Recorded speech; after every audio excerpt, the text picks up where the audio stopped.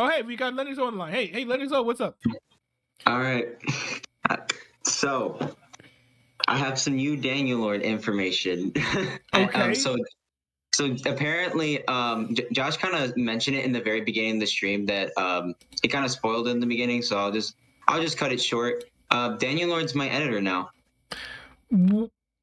But didn't you guys lead a whole charge about like anti-Semitism or something of that effect? Well, okay. So it's different with me compared to Mr. Pizza because with me, I really didn't have any drama with Daniel in the start. Like the only time I've ever had quote unquote drama with him was when I joined Daniellord's server and apparently Mr. Pizza got kicked out, or Josh got kicked out from Daniellord's server. And I asked Daniel, I was like, why did Mr. Pizza get kicked? Did he do anything wrong? And apparently that got me kicked out of the Daniellord's server or whatever. But that's like, I would say that's the only like closest like drama related thing I have, which is, I guess, isn't really drama in my book, honestly. I was just me asking a genuine question. Wait, so okay, so if he did that, if he kicked you out of his Discord, why did you join? I mean, I'm sure you're aware of kind of his racist past. Now, one thing I'm interested in hearing is, has he changed? Because I have been rooting for him to change, hoping that he changes. I think that the door should always be open for people to like turn their lives around. Well, I don't know. I still haven't talked to him as much. I mean, I'm like Josh. He talks to him more often than I do, so he would probably explain if he has changed more than I have. I've been kind of hesitant with talking to him, but I mean, like we had a pretty good conversation today about if he should be my editor, and surprisingly enough, he was down with it, which was quite surprising, if I'm gonna say, because his editing obviously has been like the best editing I've ever seen in my entire life. Like, really, of any YouTuber? Yeah, even Josh couldn't agree with me on that one if he's still in the chat. But he's probably one of in my book, probably one of the best editors. He's kind of motivated me to make more videos, honestly, because of how like he can like edit his videos. I know it's a very bad influence to be influenced by someone like that, but to be fair, I mean, I take a lot of influence from my streams from a streamer named Hasanabi, which in my opinion, in my opinion, he's not a great person, and also is racist and supports violence against certain groups. But at the end of the day, he makes good content, and so he is to some level an inspiration for my content. And I guess if Daniellord is in a similar way, certainly one thing, but I think that's a little bit different than I just think that's a little bit different than actually hiring. You're not hiring him because I'm sure it's free, but having him be a part of your process of actually creating content. Yeah, he's only a temporary editor for now because you know why. I'm kind of because I'm maybe. Wait, hold on a second. Can you join the bread party? Because I see that Mr. Pizza wants to talk on. Yeah. It would make sense because he's also kind of a part of this drama too, as well. Okay, or not drama, not necessarily drama. I'm gonna move over there. All right. Pizza. I'm about to add you on to the thing, but continue your thought there, Lenzo. I'm straight. Oh. No, that doesn't help. Sure?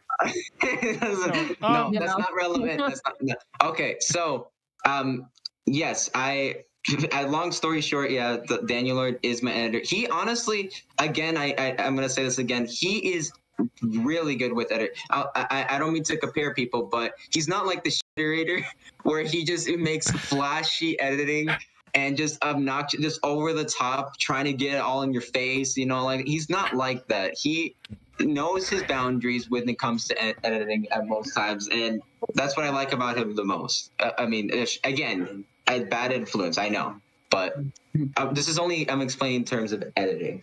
Yeah, I mean, if I were to be honest, I didn't think his editing was bad, but it wasn't anything special in my opinion. I mean, same with me. My editing isn't bad, but it's not anything special. Yeah, I think Josh wanted to explain something too. Oh yeah, what do you want to explain? Yeah, well, in a sec. Hold on. Oh, do you mind if I okay, since we're kind of getting the Daniellord era, do you mind if I tell you some Logan Zeter Yeah, stuff? Well, no, I wanted to hear about the Daniellord thing first. That was pretty much it. It wasn't really too anything chaotic. It's just Daniellord was going to be my temporary, not permanent for now, but temporary, because I'm considering temporary because, you know, I might have second thoughts. You know, he might like display more drama or something. Hey, you never Mr. know. Pizza, you're getting some echo on your end. I think you should probably put in earbuds or something. Yeah, I don't have him on me right now. Yeah, no, he's only my temporary editor because I might have second thoughts with him being my editor, but Maybe. but no, Maybe. but I have seen how he has edited Josh's videos. They're really good. Like, if you ever seen like his Josh's recent videos, I think Daniellord has edited some of Josh, them. remind me who Josh is again. Sorry, I missed I think Mr. Pizza. Oh, he edited his recent video. I'm about to react to it. So I can comment on the editing. No, not that one. It's the second recent. His second recent. Oh, okay. Sorry, not most recent. Yeah, not the other one. Okay, I see. I mean, there's not really much more to explain. It's really straight to the point. He is my editor for now, and I guess Josh is editor, or Mr. Pizza's editor for, I guess, because he's been kind of editing his videos too. Yeah. So Mr. Pizza, what's your angle on this? Like, when it comes to Daniellord in 2023, has he changed? Has he issued any apologies? Has he like taken any steps that made you think, okay, this guy is not the same dude we roasted in 2022? That's a good question. See, it's hard to tell, like, if he's like full on like changed or if he's only playing it cautious. It's hard to say. Yeah, I mean, we haven't talked to him.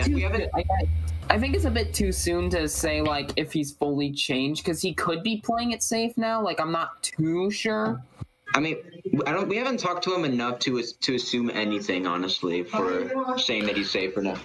Wait, so you're not okay? Wait, so you guys broke? Okay, so you cut ties with him because of his racist remarks. That was annoying. But now you brought him back into your fold, sort of. Well, despite not hearing about any behavioral changes, I'm gathering. So what kind of inspired you to like reach out to him and include him in your content if the thing about him, which you kind of booted him from your community for, hasn't changed as far as I guess for me, I don't know if it's different for Mr. Pizza, but for me, I feel like it's been with the Logan Zeter drama because he has brought Daniellord into the situation more often, and I guess because Logan Zeter is more erratic than Daniel is. Like, he will start drama more often, I think, than Daniel is. Yeah, I mean, that's just how I see it. I mean, it could be different with how Josh sees it. I mean, for me, I feel like for the Logan Zeter drama kind of brought back Daniel into the mix, I guess, and that's how I kind of started communicating with Daniellord, just by that drama alone. Yeah, I mean, if you want to do stuff with them, like, I mean, that's your right to do that. I'm just a little bit surprised because of the vehemence of your community after him, that all of a sudden you're just like, oh yeah, he's cool, you know, he'll edit my videos. Like, that kind of threw me off. I was like, what? You're doing what now? You're letting who on your platform to do what in what capacity? Well, because for me, I never had any drama with him. Like I've never had any drama with him or any altercations with him. Yeah, but I mean, also, I personally have never had any personal drama with Louis Farrakhan, but I'm not going to do anything with him. So, not to equate the two, they're very different. Louis Farrakhan actually was calling for violence, but I don't know if you guys even know who he is. Is he a streamer? Is he like a streamer? No, he's an old activist, and yeah, he's like an activist. He's kind of he's basically allegedly the guy who kind of convinced Kanye West to be anti-Semitic. So it's okay. Yeah. So Kanye talked to Louis Farrakhan. And then after that, then he kind of went down this destructive path. But in any case, that's a bit of a distraction. again, Yeah. maybe you see him differently than we all do, and maybe you see a different side of him. I don't know if he's changed. Mr. Pizza, do you want to speak on whether or not Daniellord's changed at all? I know you said, I think you had said a little bit of something to the effects of, you know, if he's being cautious, but I can't remember if I cut you off or.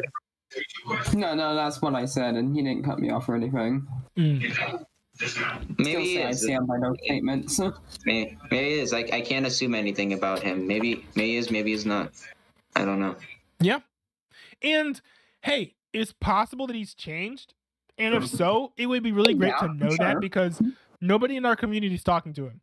And he's not going to put out a YouTube video called "Sorry I Was Racist" anytime soon. So, No, I don't think so.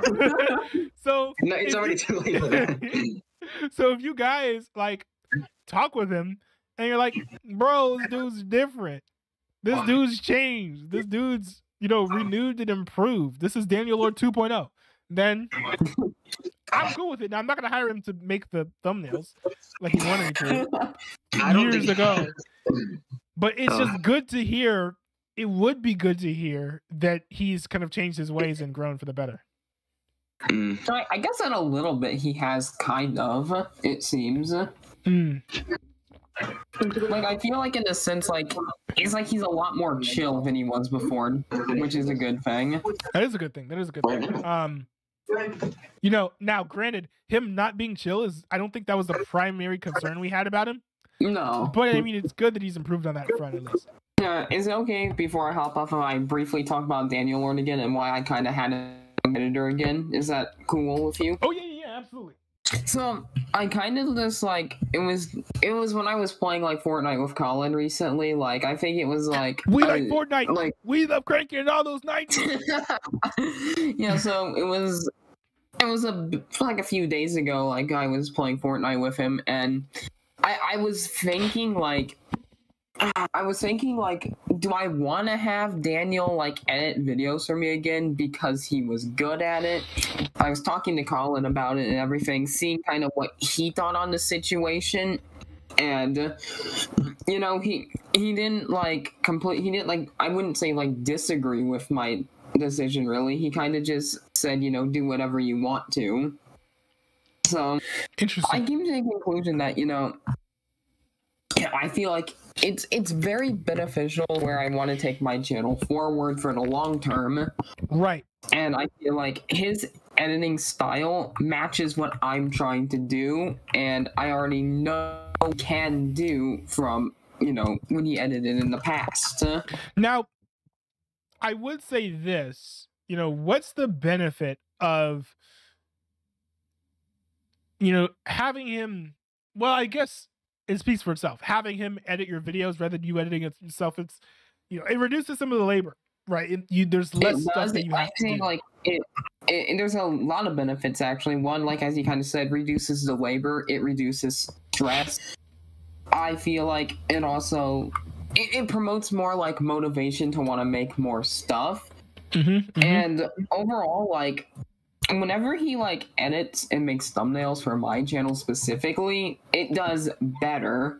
Like it just like the content overall is just way better.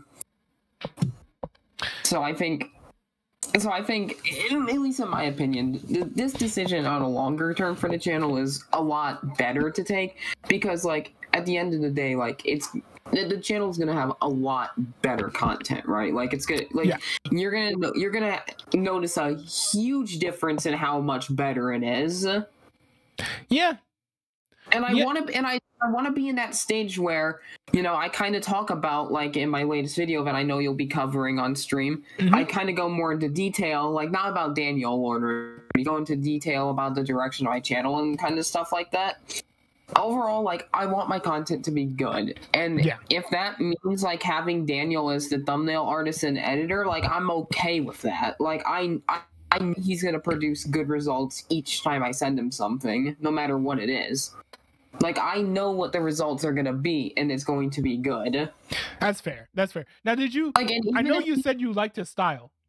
Did you look around for people who can do editing or thumbnails in a similar style before going to Daniellord? Well, I had like E Productions edited a couple videos for me and stuff and everything. Like it was pretty good editing, but overall I think Daniel was just like the better option to go with for at least in most cases for most content. And another thing is, believe it or not, like Daniel doesn't ask me to pay him to do it either. Or Lenix, so he hasn't asked us to pay him whatsoever. Like, because he's even told me that, you know, he edits for a lot of other people as well who hire him, and he gets like $30 to $40 or more per video that other people are hiring him to edit.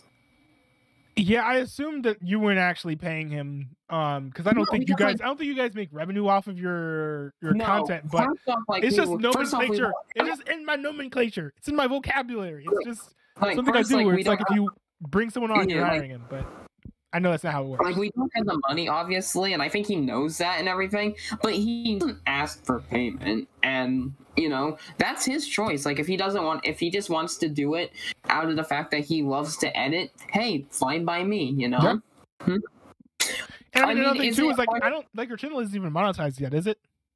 Oh, no, I'm not monetizing it neither. So it's like, yeah. I mean, if your channel was monetized, I could see the argument for him, like, trying to get you to pay him, but right. I mean, he's making it for free. I mean, whether people agree or disagree with the decision, I mean, at the end of the day, like, it's my choice at the end of the day, right? And of course. And back to the topic on if he's changed, like, as I kind of stated before vaguely, like, he's a lot more chill and everything. And other good news, you know, he hasn't used the N-word anymore recently, which is a good thing. Good gold star for not using the N-word as a white person. All right, so that's a good. Overall, like, he seems like he's a lot more chilled out than he was before. Like, I also noticed that, like, he doesn't get as easily irritated as he did before, so maybe he's matured in that sense. Like, before, like, if you would say something to him and there was a brief argument, you know, he would go off on you and start saying the N-word and that. But now I feel like you can actually have an actual conversation with him, and you can more or less agree to disagree with things. Like, he doesn't, like, just jump you straight away for anything. Like, it does seem like he's chilled out a lot. Like, he, in a sense, like, he's definitely calmed down a bit more, and he seems a bit more mature. Now, could he be saying the N-word when we're not talking? Absolutely. I mean, anyone could. I could be. That's true.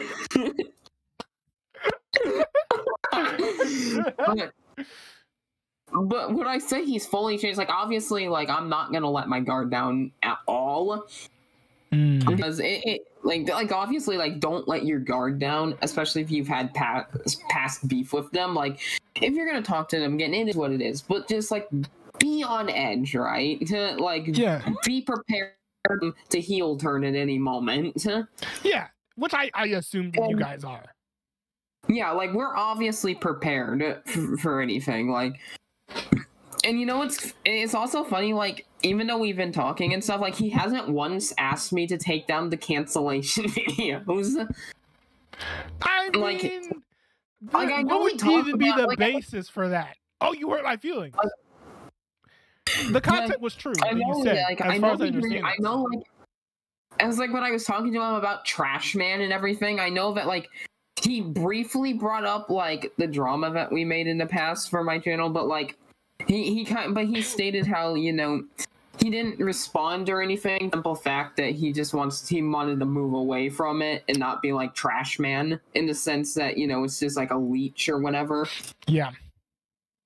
Which makes sense. Overall, is it safe to say he's changed fully? Absolutely not, but like, he seems a bit different than he did before. That's good. Maybe it's a good sign. Look, I mean, it's better. I mean, he's better now than he was before. You know, that's something. Yeah, that definitely is something. You know, being more calm and stuff. You know, not using the N-word every 5 seconds in a Discord message. You know, it's gold a start. Gold star, brother. Gold star. It's like, it's a start. It's something. It is. Now, could he be a completely changed person? Absolutely. Could he still be the same racist that we always know him as? Absolutely. But who knows anymore, you know? Yeah, and also like, you know, we haven't really had an opportunity to actually see him in action and know whether or not he has changed. So it would be good to give him that opportunity. No, I can't. Obviously, it'd be better. Like obviously, there are easier ways to get more intel based off that stuff. But I don't think I want to hop into call with him. Why not? I mean, just for the simple, let's be honest. His voice is atrocious. You